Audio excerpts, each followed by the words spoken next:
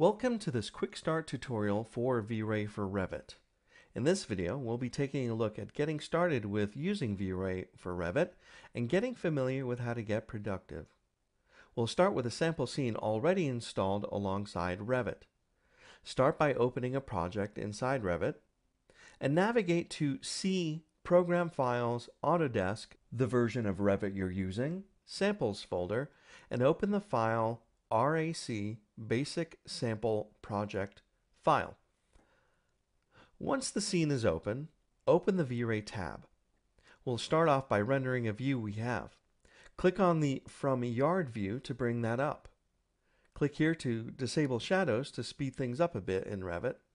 Now let's render a quick version of this view to fine-tune our settings. First thing you'll notice is that the Revit interface locks out the controls for plugins while you're in a perspective view. So I'm going to switch back to the title page view and you'll see the controls are active again. This is true for all plugins in Revit and is normal behavior. For a real-time render of the yard view, select the From Yard entry in the project views to set it as the current view, and go ahead and leave the quality set to Draft for now. Now click on Resolution here in the VRay tab. You can select from the preset resolutions or enter your own, or use Crop Region, which is similar to Revit's existing functionality. Let's use the 800 by 450 preset. Next, you can toggle artificial lights on or off by clicking this icon. We'll leave them off. Next, we can choose our environment light to use a VRay sun or a dome light. With dome lights, for example, you can use image-based lighting, which we'll cover in more detail later in the video. And of course, you can turn off environment lighting as well by clicking this icon. We'll use the sun for now with its current Revit settings. Now, I'll move the window to the side of my screen to make a little bit more space to work with here. You can set off a render pretty quickly. Click on Render with VRay icon, and here you can choose Render with VRay RT to start a real-time rendering of the From Yard view that we selected earlier. This is called the VRay Frame Buffer, or VFB. Let's go ahead and stop the render. First off, let's replace this grass, which means we'll use the material browser. Now, all materials from Revit are already supported with VRay, which is good as we don't need to set up new materials necessarily, although VRay materials can offer more power and possibilities with your renders. I'm going to locate a grass material here in the filter box, and here we go. It displays in the material browser. The AutoGen means it is using a Revit material. I'm going to switch it to a VRay material instead, bringing up a browser to load a material from my folder called greengrassdark.vrmat. You'll find that material in the assets you can download for this tutorial. Now, like Revit materials, you're going to want to set a size for width and height. And since this is a pretty big map, I'll use 10,000 by 10,000 millimeters, and I'll just randomly pick a rotation with the slider. Go ahead and close the browser now. Now, one more thing on the settings icon before we get started. VRay RT takes full advantage of CUDA hardware rendering on NVIDIA graphics cards, one of which I have installed.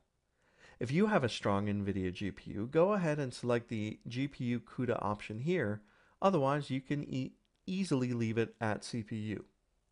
Click on Render VRay with RT to fire it up. There are a few things I'd like to change before the final rendering. Let's change the location of our view by moving the camera around. With the window to the side, I can see the rendering while still able to work my settings. Let's go back to the From Yard view. Go ahead and press ZE to zoom extents to make this easier. And then open up the navigation wheel and orbit the view. As I do, you can see how RT updates the render pretty quickly. Go ahead and settle on a view you like. I'm going to settle here in my view, checking RT to see the render result as I go. Now, I'll close the wheel and address the sun angle next. Here in the properties, I'll scroll down to the camera heading and click Edit to open the render settings. Changes I make here will affect the render in real time. Click on the Sun Settings button here, which will bring up the window. Let's change the time from 12 p.m. to 3 p.m. and click Apply.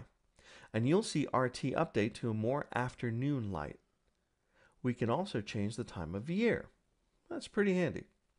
Let's click OK to get out of here, and we'll get into using an HDR next for something a little more photoreal.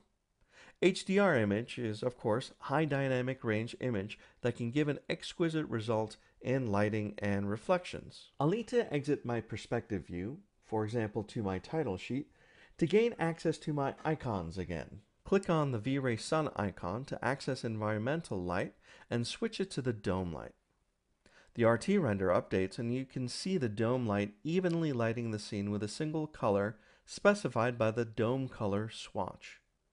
We'll replace that with an HDR image by clicking the Use HDR Image checkbox, and you'll see the VFB update immediately to show the new environment.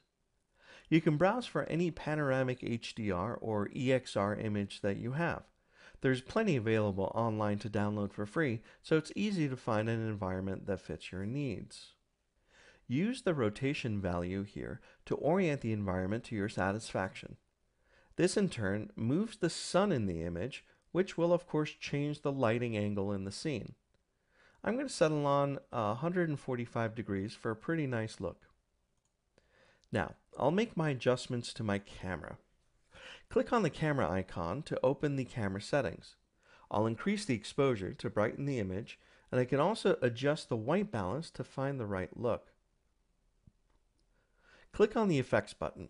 Here you can set camera effects like depth of field with the defocus and focus distance controls. I've set my focus distance to the back of the building right now. RT is updating the VFB window as we go and as we adjust the blur. I'll go ahead and turn it off by changing defocus back to 0 and make instead a bit of a vignette just here in the corners. Now let's go and set our render quality to high. Change the resolution to 1280 by 720, and we'll also switch from RT to the production renderer, and when we click, here we go. As you can see, the render starts filling in. Once we get past the earlier passes, we can begin changing and fine-tuning some adjustments without really needing to pull the image into Photoshop. And this is while the render continues progressively to get a cleaner and cleaner result the longer it runs. In the VFB, I'll open up the Show Corrections control, and I'll be able to fine-tune things like the exposure of the image by turning on exposure and manipulating its slider. Now let's adjust the white balance away from being too warm, and you can play with the saturation and hue levels with these controls as well. As a matter of fact, there's a lot of control for level and curves like you would have in Photoshop. I'll curve the image a little bit here, and then you can check it on and off to toggle to see the difference. I'll go ahead and leave it off and allow the progressive render to continue cleaning up the image for a little while longer. And because this is a progressive render, meaning it will continue to clean up the image as you allow the render to continue, you can click on the Track Mouse While Rendering icon and place the cursor around these railings here. This tells VRay to concentrate on that area for cleanup before moving out to other areas of the image if you want one part of that image to resolve sooner than the rest. Okay, so at this point our image is resolved pretty nicely. Go ahead and click the stop sign icon to halt the render when you're happy with the image quality. Now that the render is done, there are a few ways that you can save it. One way is directly from the VFB by clicking the Save button and selecting any of these image formats. We'll select PNG here.